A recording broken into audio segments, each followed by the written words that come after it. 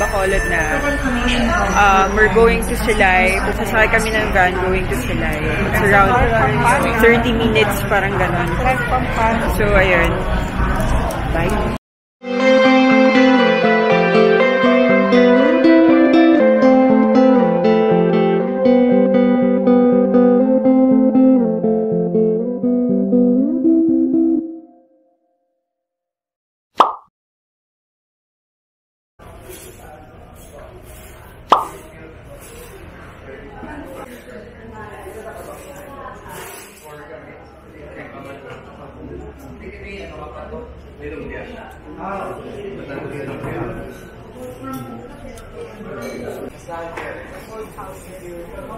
So hi guys, andito kami sa El Jal, one of the oldest bakeries here in Silay, Negros Occidental.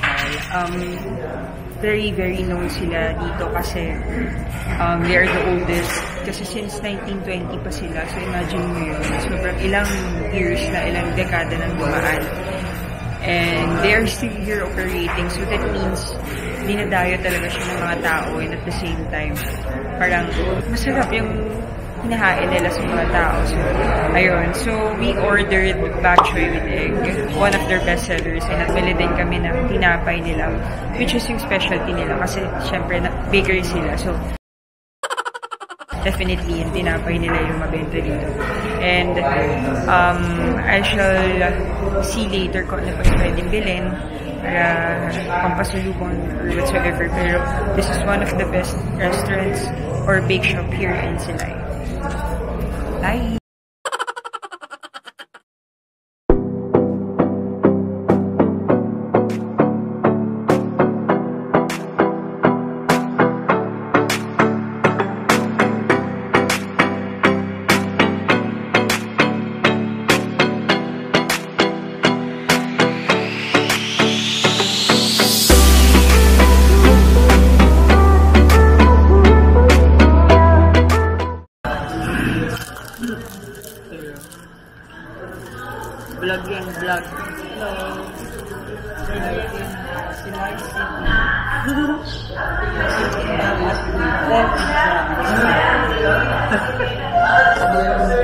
Hi, bro. Busy kami kumain kasi gutom eh. Mga hindi pa nag-breakfast. So, ito yung brunch namin. Kasi mag-iikot pa kami later ng mga famous ancestral house here in city of Silay. So, kain na siya. Sarap-sarap. So,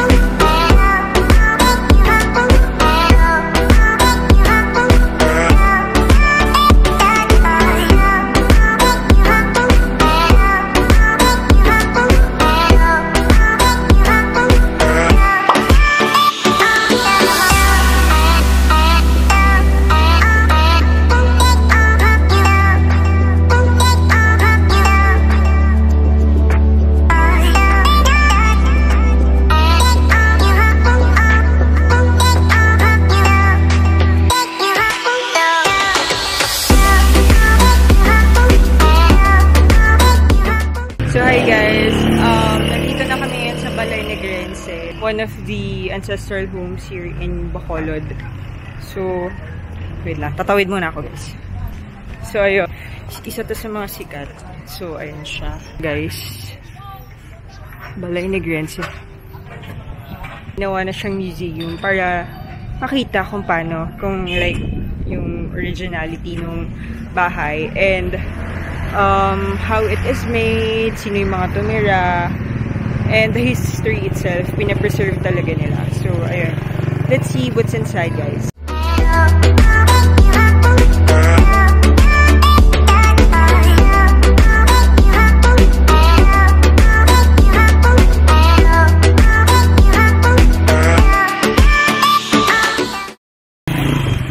Tricycle guys. Riding the classic Bacolod tricycle. Ay, Negros Occidental tricycle. Sa likod na ako, guys. This is my view.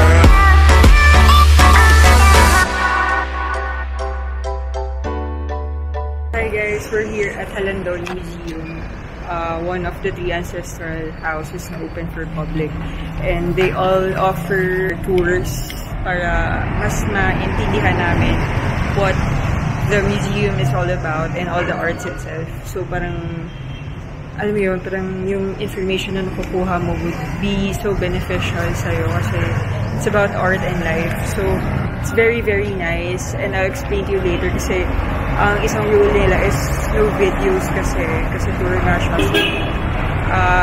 Pictures lang pwede, so. A few moments later. Hi guys, we're finished sa heritage tour namin dun sa tatlong ancestral house. So this is Silay. Grabe, sobrang overwhelming sa information and sa history, pero grabe, sobrang amazing kasi na-preserve nila lahat. Everything is informative and makakatulong talaga na madagdagan yung knowledge mo about history natin. Hindi lang yung Philippines, yung mismo Silay itself. How they preserve yung mga ancestral houses dito. Kahit ang dami pala. 31 daw ata. So, tatlo lang i-open sa public. Yun yung mga pinuntahan namin. And I really recommend na pumunta kayo kasi super eye-opening and super nakakadagdag siya na information about the Philippines and our history. So, bye!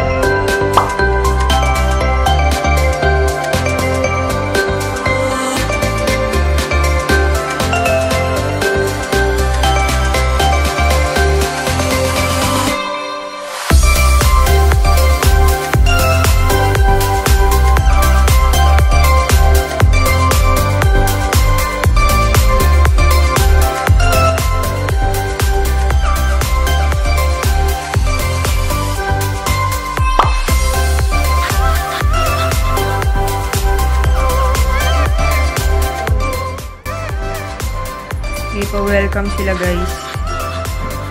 Galing-galing.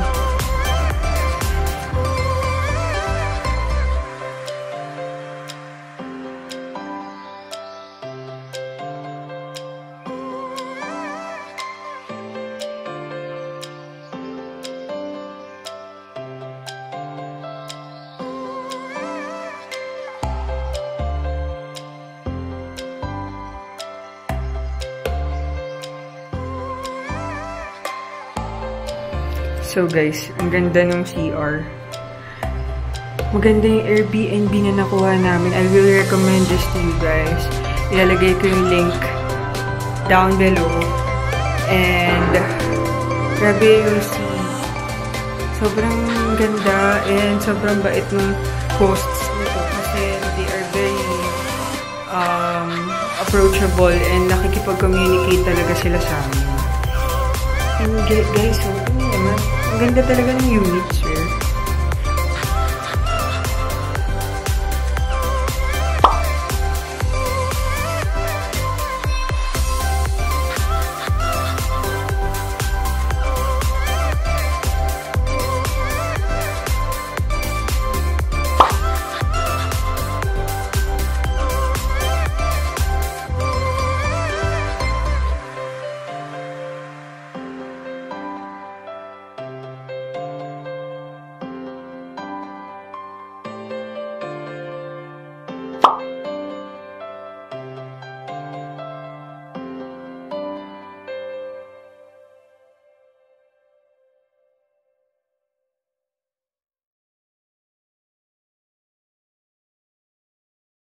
So hi guys, nandito kami ngayon sa Aida's Inasal, one of the best restaurants here in Manokan County. Isa sa mga sikat na kainan ng Bacolod Inasal. So yun, recommended siya ng friends ni Jovi. So nahanap namin siya agad. So dito na kami pumunta. Ititingnan natin kung anong pinagkakaiba niya sa mga inasal na natitikman natin sa Manila and yung original Bacolod Inasal. So,